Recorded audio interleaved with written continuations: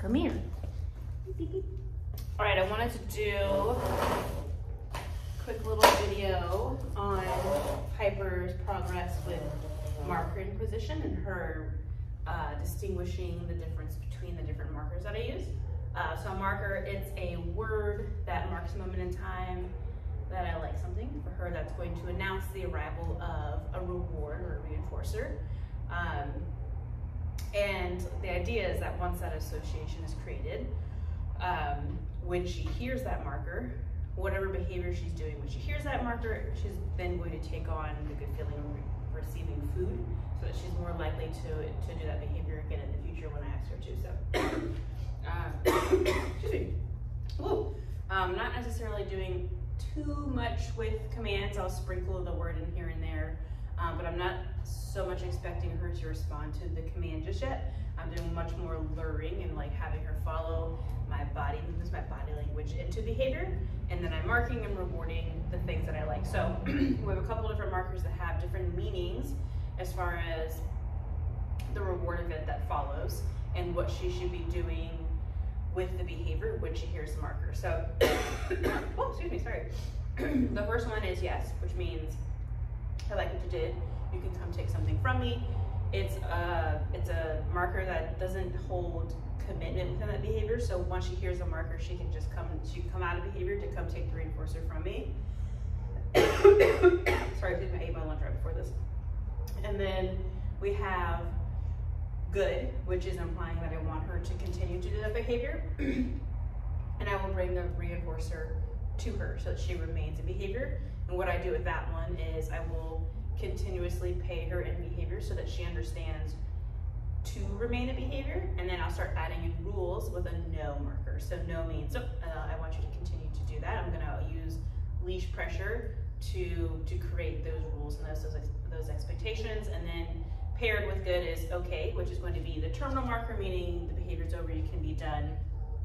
Typically, I'm just going to lure her out of behavior. So yes is the main one I use a lot in the beginning when I'm shaping new behaviors, just because I don't expect the dog to necessarily be able to stay in behavior. I just want them to be enthusiastic about going into behavior and learning what it is that I'm looking for. And I find that if I'm like forcing them to stay in behavior too soon, it kind of makes it an unfun event. So we're playing around today with the place command, and we're having really good flow, so hopefully that transitions into this video. We've been doing it for about 5 minutes. I gave her a quick little break, and I was hoping that could kind of show you, hi, the difference between the two markers and how she's figuring out that they mean different things. Piper, please. Ooh, yes. So she knows that yes means she can come take food from me. Good girl. And that one wasn't as flowy. Place. Yes.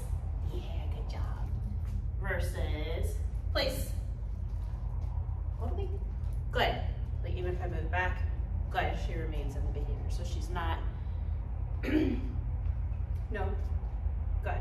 She's not so much responding to my movement. She's picking up that those words I'm reading. Good. And that is a big deal that I am saying the word first. Good. And then presenting the food to her, and then bringing food to her or whatever, because I want her responding to my voice, the marker, good, and not my physical gestures. Good. Okay. Very nice. That is because I want her to have a reflexive response to my words. So, you know, in this context, there's not a lot of distractions. So she's paying most of her attention is towards me. As we get into environments where there's a lot of things going on and she's not responding to my words, she's responding to my movements. If she's not looking at me, then she's going to miss those reward events. She's going to miss those markers because she's not paying attention to my words. So I want to be really careful with the order in which I give those types of things. Place. Good. So sometimes I'll do like just random movements. Good. The only thing that brings food is the marker. Yes. And then we're rewarding her out of behavior, no big deal. And a big thing that I want to help her with is responding to leash pressure. Again, like in this environment, food is the highest motivator. As we get into different situations, there's going to be repeating motivators where she's like, I don't really care about your food. And I need her to understand the picture of what a behavior means and what I'm looking for.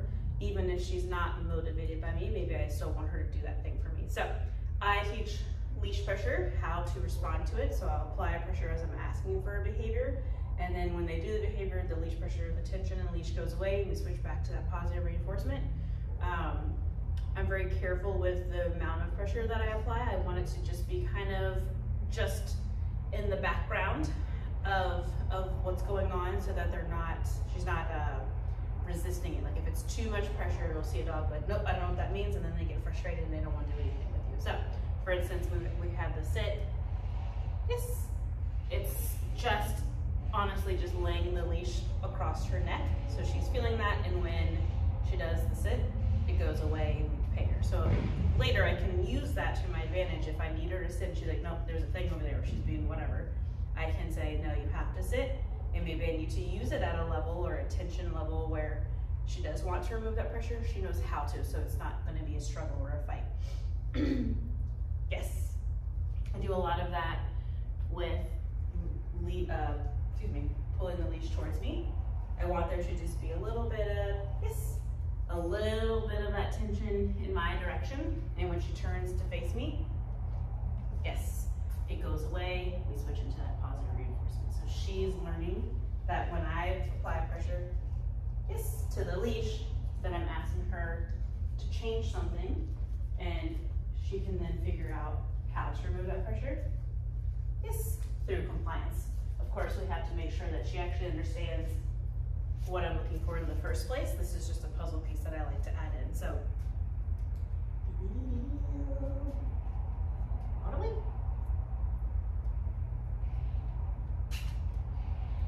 Yes. Very good, full. Just that little tiny belly.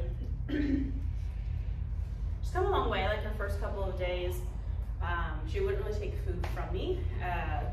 She would, but it had to be like the right context. Like it was just me not looking at her and things like that. I think she was much more hesitant or suspicious as to why I was feeding her. I don't think there was like a fear or anything like that. And so what I was doing was just yes, and throwing food on the ground and letting her pick it up that way. So she heard the word yes, and then food would be on the ground. And that's kind of how I built her trust, where I'm not forcing her into situations. So now she's figuring out the concept of following my hand, like especially yes, into my space. That wasn't something that she was willing to do initially. So I'm happy to see that. She's like, all right, cool. We can be friends. Good girl. All right. Great. One more time. Good girl. Good. But she's a good little girl. One last thing. Okay. Is her out. We're just taught, she's again, super beginning stages of that. Out. I'm just teaching her the muscle memory, but she hears out, step into her space, I toss food away. I want there to be like a reflexive muscle memory response to I hear the word out. I take a step back so I can use that to, if she's jumping up on me, I can ask for space. If she has something she's not supposed to, I can make her leave that alone. Out. We'll branch off from that. All right. That's the end of the video. Good girl.